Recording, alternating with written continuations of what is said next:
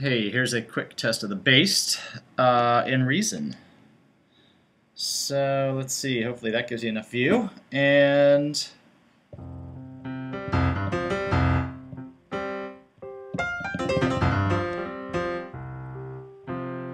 that's piano sound. We can change the scale, so now it's a minor.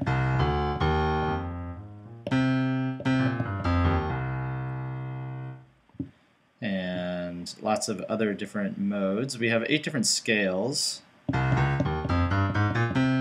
These are the octaves, these are C, these are the black notes, and these are the white notes. And we can also transpose.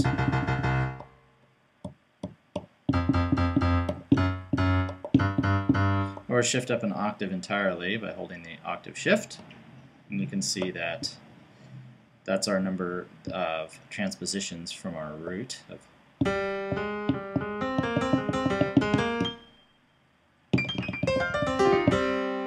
and we can change instruments.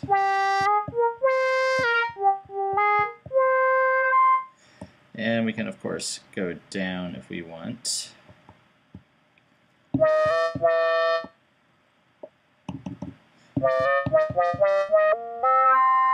And go back to maybe a chromatic.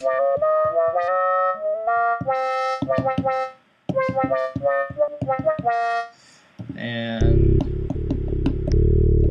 bass sound, and of course, let's see, what's really cool is when we can get to the drums here. As you can see, I've got actually a couple congs loaded up here, so I'll go to the drum kit scale. And I have 2 kits available to me.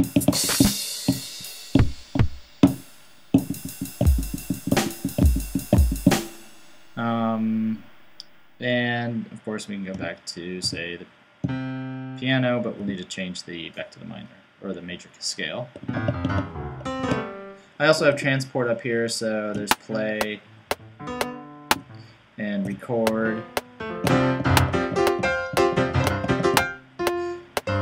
And stop. Go to the loop in and out points, and then these are set up for variation.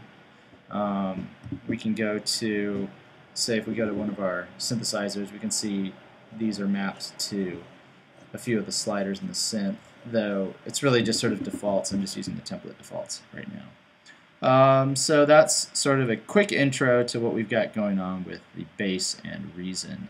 It should ultimately be a pretty darn musical experience.